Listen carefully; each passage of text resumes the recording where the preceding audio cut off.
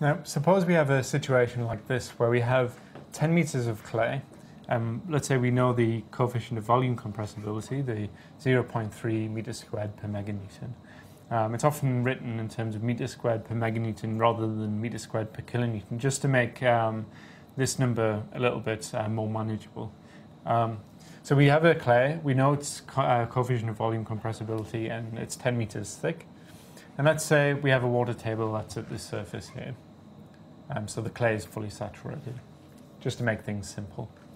Now, what would happen if we put an embankment, let's say 2 meters of embankment, over the top of this clay layer with a known unit weight? Or the question is, how much settlement would we get? So what is delta H? That's what we're trying to figure out. Well, the first thing we need to do is calculate what the change in stress is on the top of this clay layer. So what is the stress caused by the embankment at this point, or the change in stress? So to do that, we calculate the stress by almost like we're treating this embankment as a layer of soil, as we did in our previous videos. So we take the unit weight in kilonewtons per meter cubed, and we multiply that by its thickness of 2 meters. So the stress, or the change in stress, is equal to the unit weight of the embankment multiplied by its thickness, which equals 40 kilonewtons per meter squared. So that's the change in stress that's exerted on the top of the clay. Okay, the next thing we need to do is convert this MV value into units that are the same as our stress value. So they're currently in meters squared per meganewton, and we need to convert them into meters squared per kilonewton. So to do that, we take our MV value and we divide it by 1,000. So our MV value equals 0.3 divided by 1,000 meters squared per kilonewton. Okay, and an initial height, H0, is equal to 10 meters. So it's the initial thickness of the clay layer. So we put that into our formula of delta H. We have delta H is equal to the change in stress, which is 40, multiplied by the MV value, 0.3 over 1,000, multiplied by 10 meters, our initial sample thickness. So our delta H in this example equals 0.12 meters, or 12 centimeters.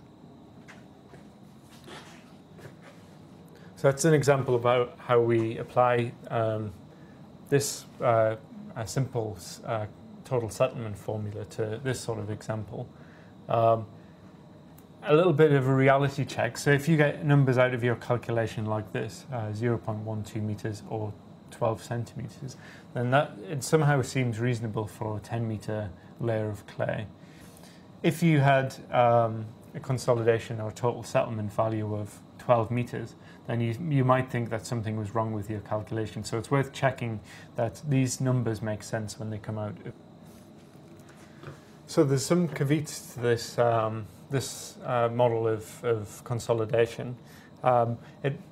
This formula assumes that the soil is confined and fully elastic. So we just need to remember that when we're applying this formula. It assumes that soils are fully elastic.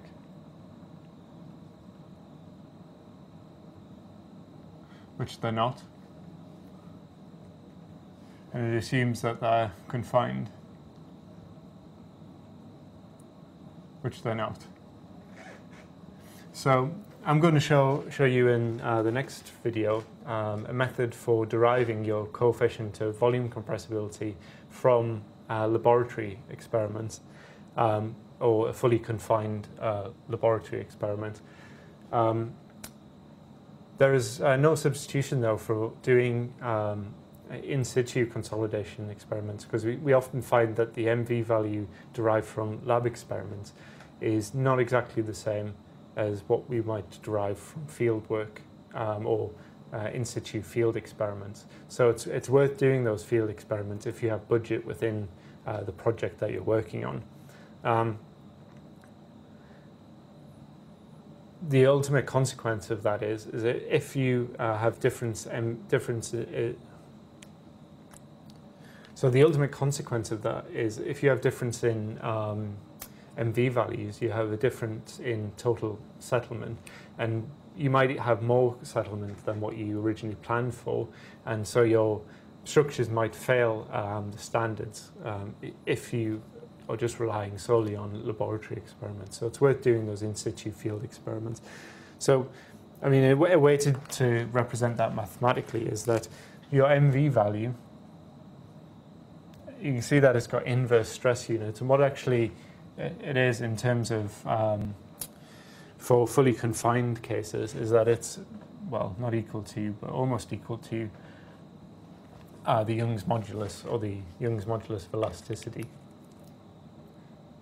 In unconfined cases, your MV value is, well, equal to 1 plus your Poisson's ratio. Sorry, I'll write that like that. 1 minus 2.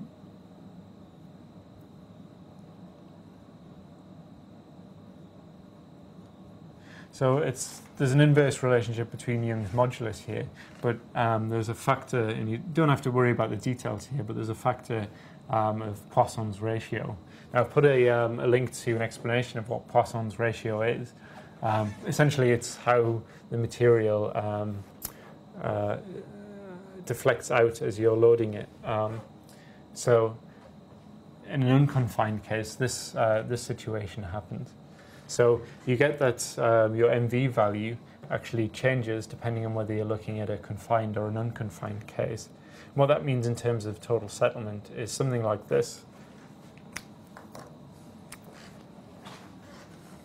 So if I draw a graph that looks something like this, where I have Poisson's ratio on my x-axis, and the y-axis is the difference between the predicted settlements for confined and unconfined cases, we can draw a line like this, which is the ratio of delta H 2 over delta H3.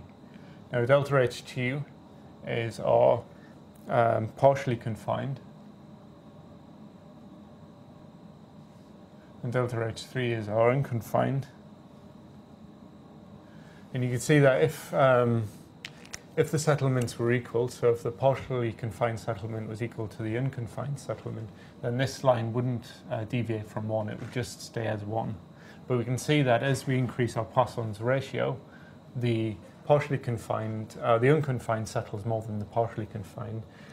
Now this is this line here is the difference between your delta H1, which is the confined case, or confined predicted settlement, and delta H3, which is the unconfined. And we can see that in this situation, with our increase in Poisson's ratio, we have quite a marked deviation from, or a marked difference in the total settlements.